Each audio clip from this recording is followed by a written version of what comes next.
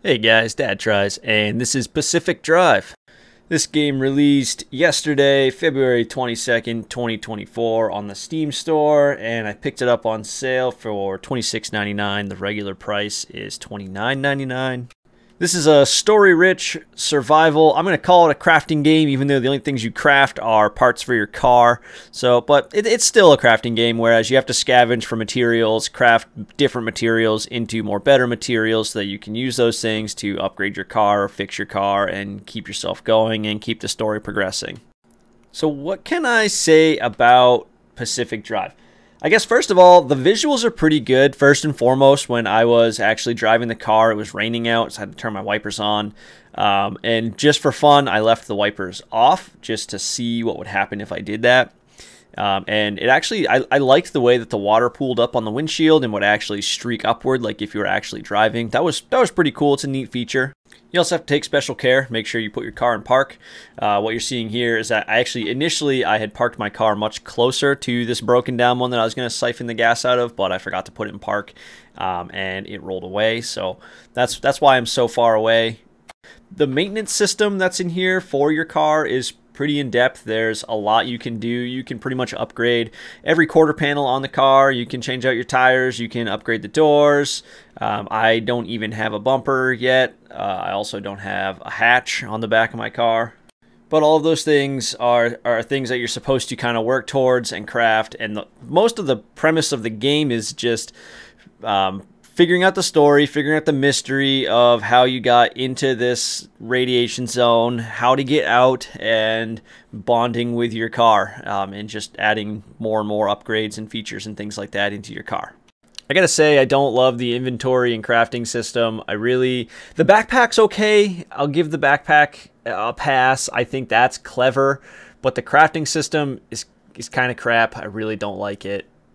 There's a few predetermined spots in your car where you have to put certain things, and that's kind of dumb. It really was unintuitive that the only things you can put in those spots are these predetermined things like the crafting system, and your computer GPS system goes in the front seat, and there's just a lot of room for customization that I think they robbed us on this.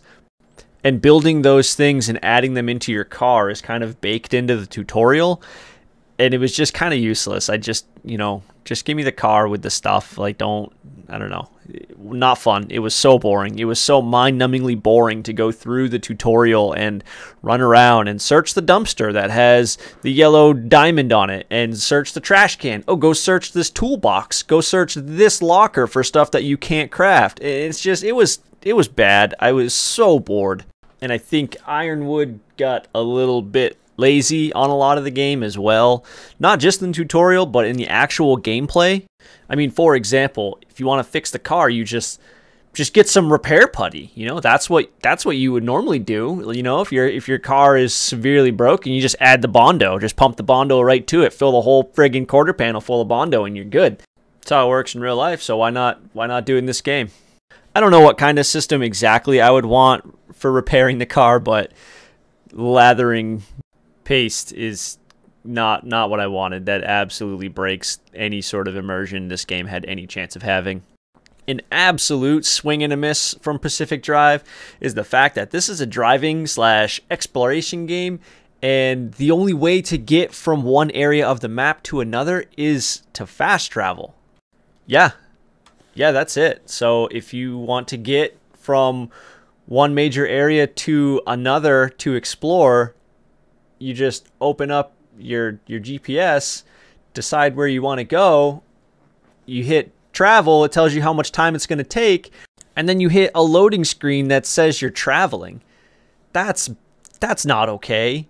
This is supposed to be an exploration game. Let me explore. Don't make me sit through a loading screen in a game that's meant to be immersive and vast. That awful. Swing and a miss, guys. No good.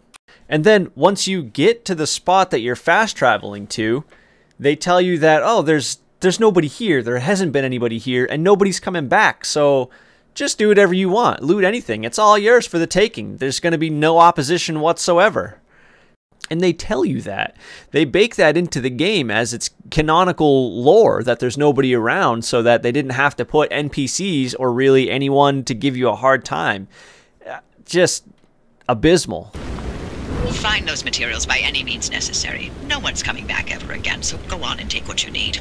Transports, homes, outposts, facilities, they've all been abandoned since the zone was decommissioned in '87.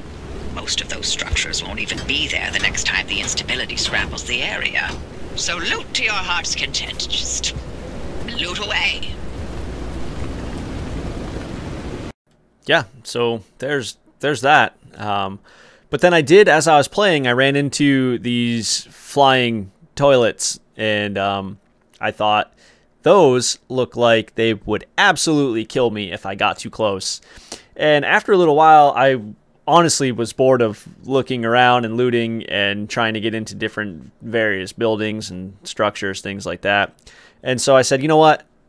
I've been pretty close to these flying toilets for a while, and I don't think they've really even noticed me. I don't think they actually do anything. So I got right up on it and check out what your adversaries do here.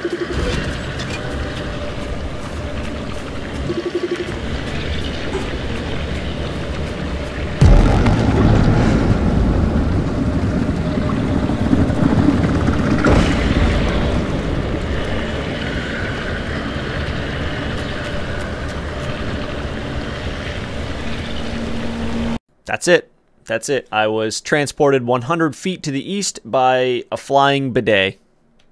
And it was at that point when I decided, well, I haven't been playing this game all that long. I spent $27 on it, and I do not like it. I do not like it at all.